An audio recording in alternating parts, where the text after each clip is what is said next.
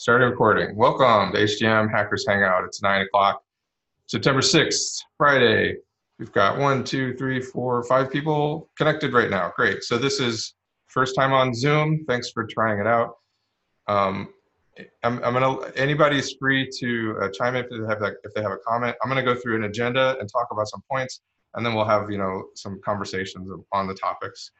But I am sort of stealing the screen right now to go over the agenda real quick. So, right, share. I want to share. There we go. Again, bear with me because this is the first time. I think I can just share my whole desktop one, right? Is that working? It's not. Hold on, just a moment. Google Chrome 3. No. The whole thing. It's going to be easier if I do the whole thing. Okay, there we go. So you should be able to see this Hackers Hangout. That's where I'm pointing at. All right, so here's my agenda. We're going to talk about the discussions we've been having recently about hex grids, which has been super interesting, and that's Mark Brown's online. If you can't join in, I understand, Mark, but we'll certainly continue this conversation on the forums. I'll give an update on 2D object recognition stuff, which I haven't had much time to work on lately. The elephant's comment was, I want to explain, I want to open for conversation this topic about hierarchy a little bit, and we'll just leave it at that. Let's see, so the interface is blinking at me. It just says, okay, still figuring this out. So there's just a chat message. I see how it's indicated. Okay. And then I also want to mention this Brains at Bay Meetup that we're doing and explain a little bit about it and what I've been doing on nupic.torch to create a proper open source contribution, pipeline, automation, continuous integration, etc. All right, so that's what I'm going to talk about. Hello, everybody. Since this is a meeting, maybe we could go, if you want to say a word about why you're interested or what you're working on or anything, I would be happy for all of you to do that if you have a chance. There's some type of something in the UI in Zoom that lets you raise your hand. I don't remember where it is, but there's some way to raise your hand. So I'm going to be looking for that. If you guys can figure out how to do it, I'll watch for any raised hands. If you have something you want to say, that's a great way to say it, and then I'll hand it off to someone else. But I don't know. I saw it the other day, I swear. Oh, yeah, there we go. So Martin raised his hand. Hello. Yeah, just testing. Okay, it worked. Great. Okay, so I couldn't find mine, but it's there somewhere. Okay, so let's go to hex grids. Is anybody interested in that? So what I'm going to do here is, so I've gotten a better understanding of this, I think, recently. So I'm going to draw some pictures, and pretty much I'm doing this for you, Mark. If you can interact or not, either way is great. But I'm going to sort of describe what I see HTM theory and what I see in this hex grids thing, and where there's any confusion. And the reason I haven't been able to talk to Jeffrey much about it. He's on vacation right now, but he has emailed me about it, so he's interested. But I'll go over the latest thinking about that and point to Mark's hex grids forum thread, which is in the link that I sent. So I'm going to do that. I'm going to switch to another video and go to a whiteboard. Haha. Okay. Assuming you guys can hear me okay over here, I'm going to adjust my mic a little, maybe. All right. So here we have a pyramidal neuron. I'm going to try and just sort of describe this issue. And hopefully you're somewhat familiar with HTM theory. But these neurons have axons, and so this is what I got from, this is what I talked about to Jeff about this for a while on Wednesday. A neuron has an axon that comes out, this is Jeff's understanding right now, okay? It bifurcates, it splits in two, and then half of it, or one path leads outside of the cortex. It goes out of the cortex. And the other one travels within the cortex, going somewhere else. So the idea that we have about this in HTM is that this goes a really long way, okay? Really long distances. So we're not within the same sort of area of this neuron, but it will reach another point in time and create these tufts of places where it will connect to dendrites in another area of cortex, right? So there might be other neurons around in here that have their sort of dendritic arbors, and it's creating connections to neurons in this area. We, in HTM speak, we'll call this, and this is in the code as well, so we have arrays of these, we call this a segment. Okay, this thing is a segment, and it has, you know, synapses. And then the idea is when you create another segment, the axon continues to grow, and it'll go out some other, you know, unknown distance. I don't know, but I would assume, I don't know if I want to assume anything at this point, but probably in the same, I don't know, some unknown distance, and basically does it again. And so we're modeling this, you know, creates more synapses with other dendrites in this other area.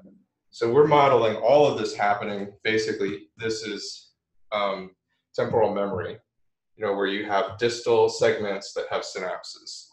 And we're representing the synapses from the distal point of view. That's the one thing that's confusing about this, is if you look at our theory and you read our pseudocode, we're really representing these values from the view of the dendrites, not the axons. So you have to think backwards a little ways, if that makes sense.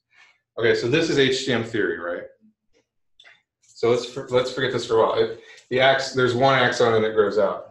So what Mark is saying, and I'll let you correct me if I'm wrong, but what Mark is saying and what Calvin is saying and what these other documents that they're showing are saying, that this goes off in many different directions, sort of somewhat omnidirectionally.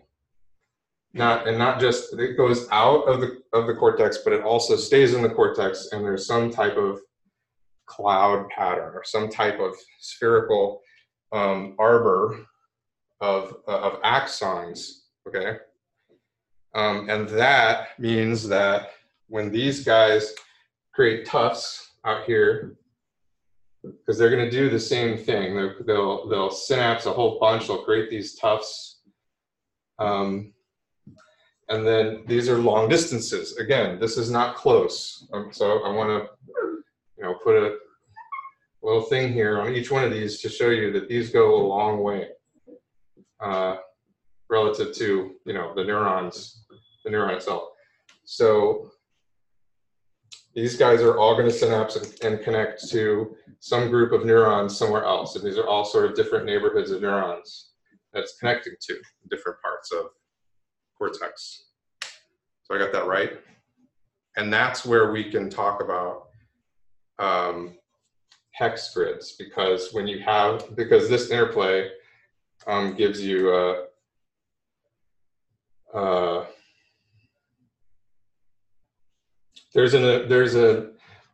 it's so hard to explain this for me, because I don't quite understand all of it yet, but it's the best vision I have of this in my head is that there's an unstable grid, or many unstable grids that are sort of partially formed constantly, and depending on input from below or activity from in the connections, different grids emerge in different ways in this sort of configuration. So if you want, I'm still one thing that I do want to show. Let me show something different now. How can I do this? This is what I want to show. Let's show this. Okay. So this is a paper that really got me thinking, and it was linked from in BitKings, in your original post, you linked to a paper that was really complicated, and you said this is a complex paper.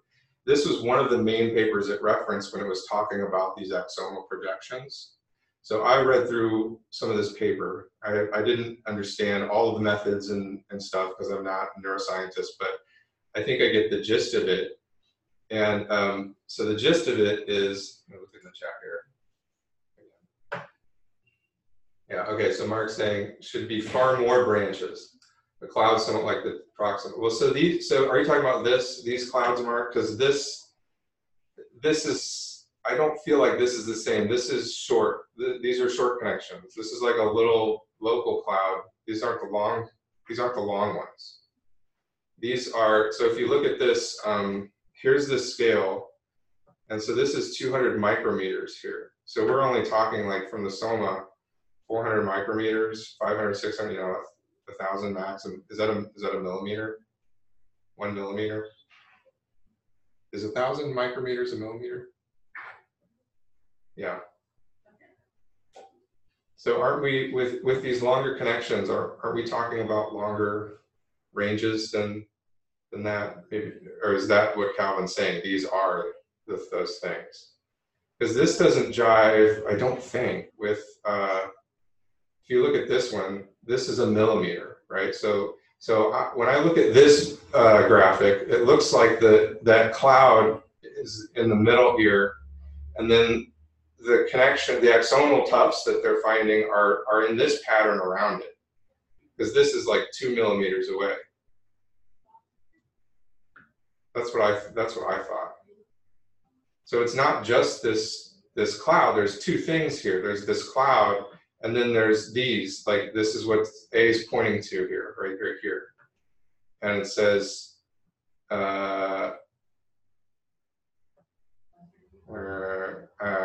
something about the arrow.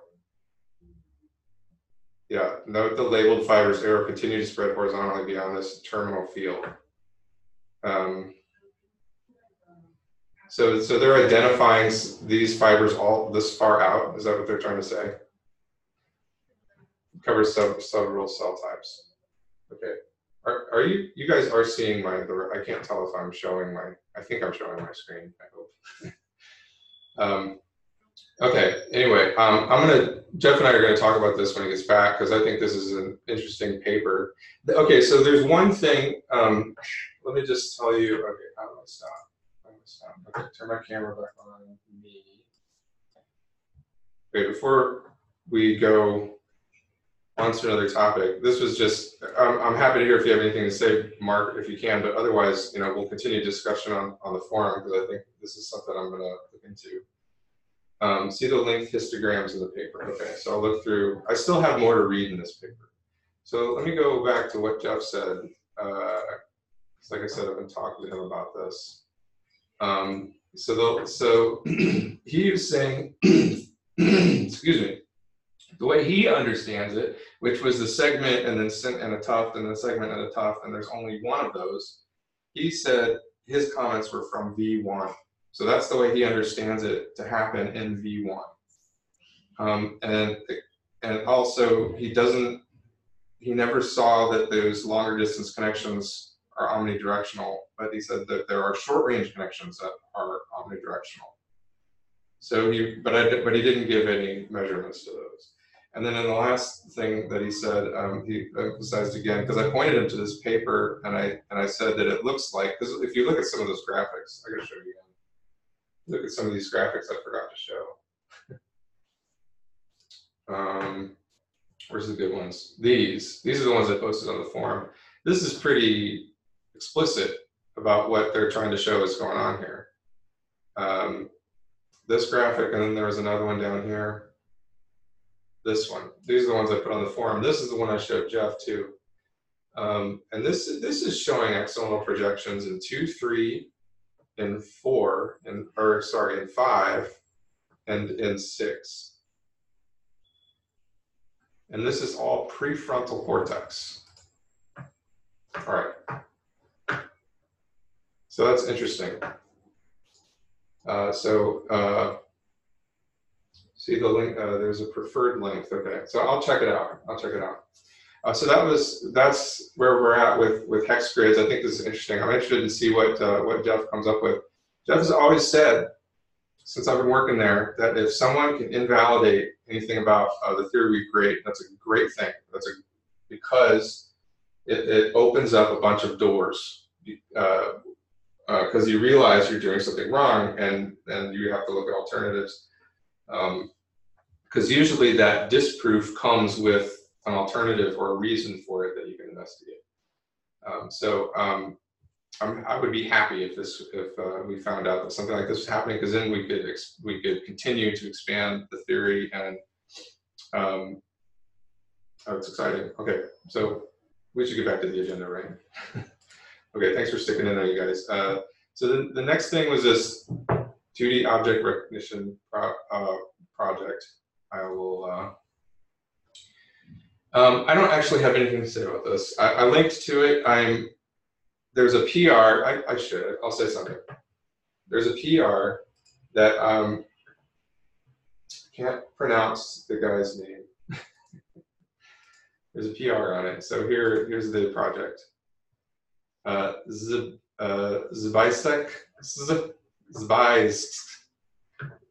So he has a PR, and it contains. Is this it? I don't know where the link is, but there's a pull request here. He added HTM core to this, which is awesome.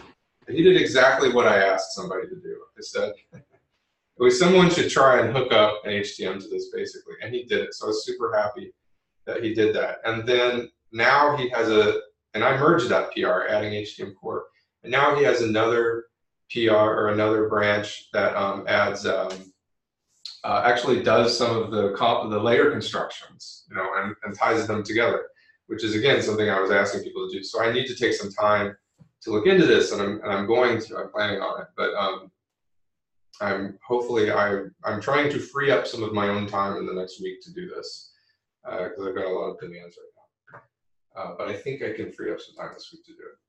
Okay, so that was that issue. The elephants thing.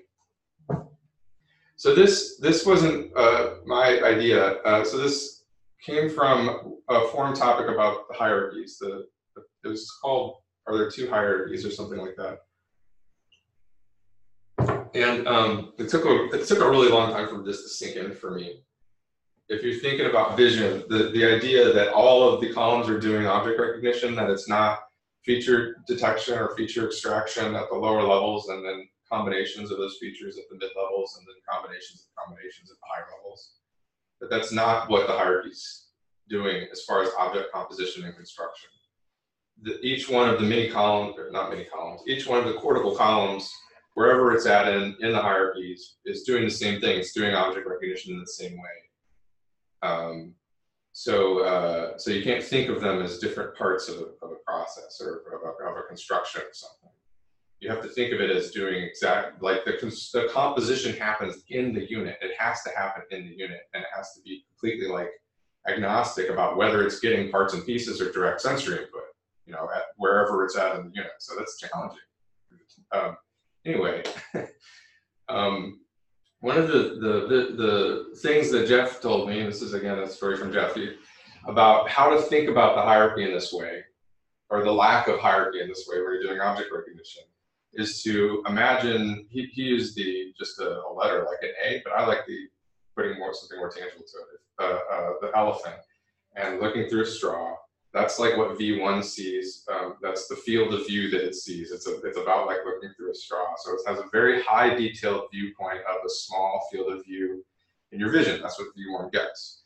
If you go up the hierarchy, the field of view gets broader, and the amount of detail gets lower.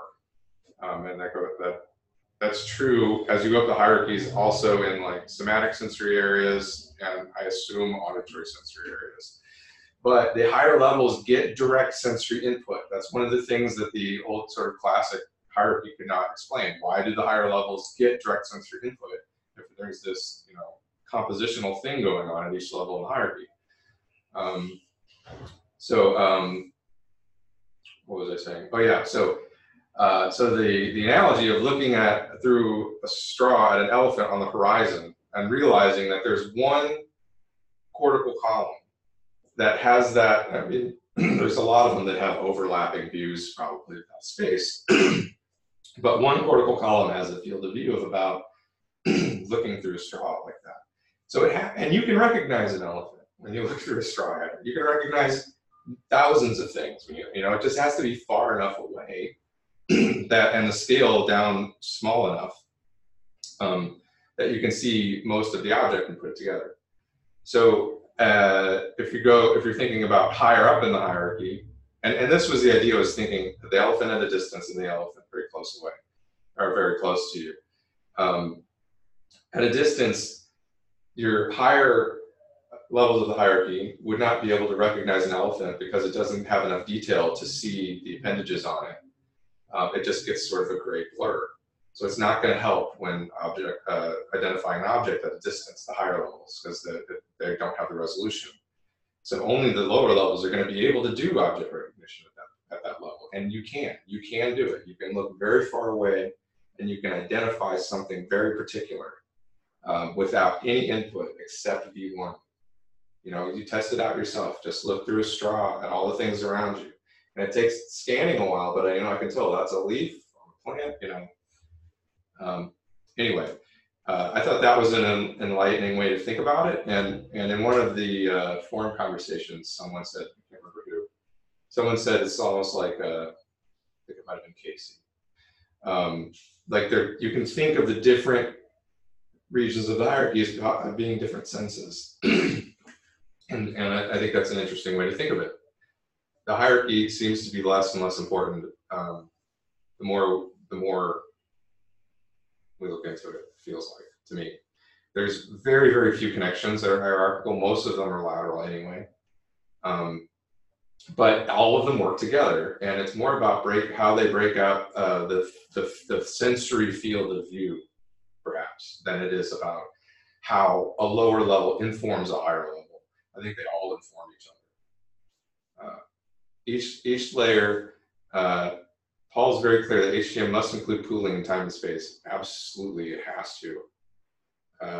And that's what, and I think we can pool over, when does it seem like it would be more useful to be able to pool sort of over a broad combination of different scales and details, than it is just to do them at different hierarchical levels. So each layer adds some sort of feature extraction, time or space, right? Excuse me. All right, so that was about the elephants. Open to comments and suggestions about this, if anybody wants to add any. Thanks, Mark, for your chat. If you guys don't see it, Mark's chatting over here. You can open up a chat somehow on Zoom. I'm not sure if the chat is included in the video recording. Probably not. Mark might have mentioned that.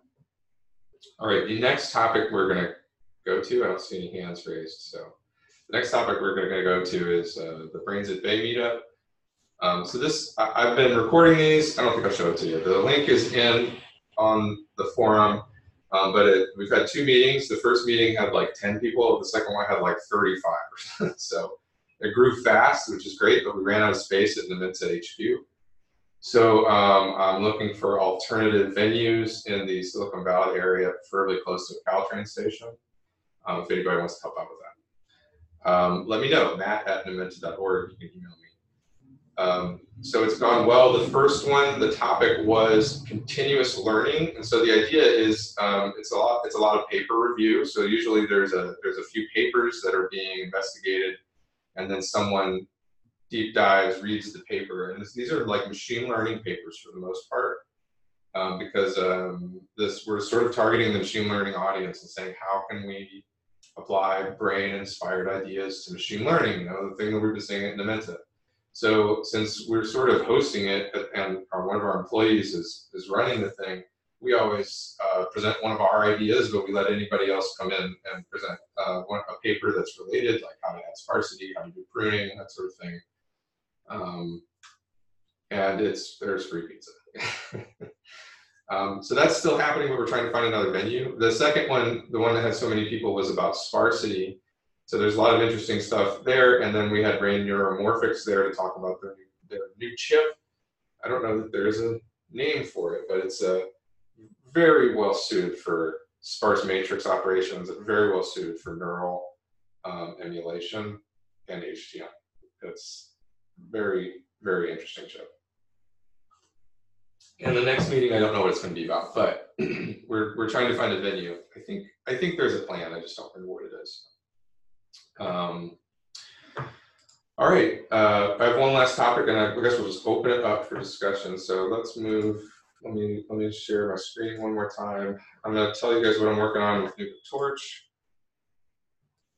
So if you don't know, nupic.torch is, all right, hopefully you can see this.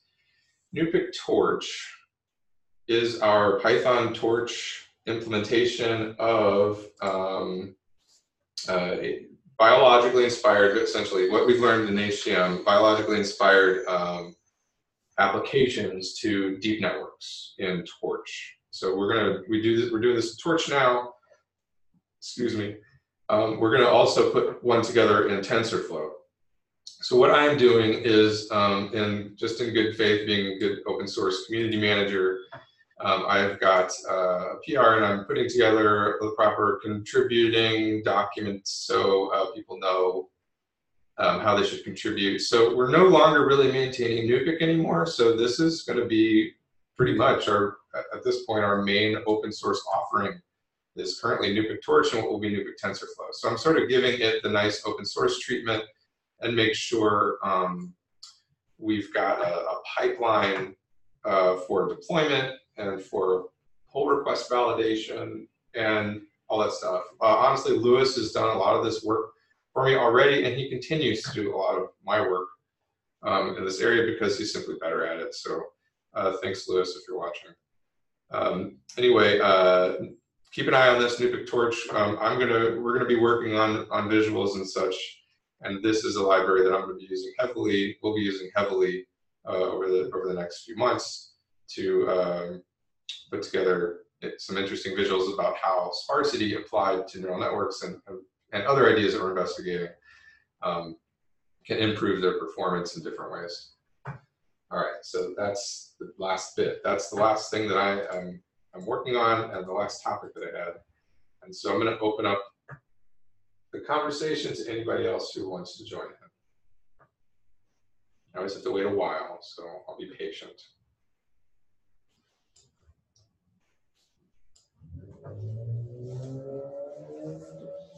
Someone's on the verge. I know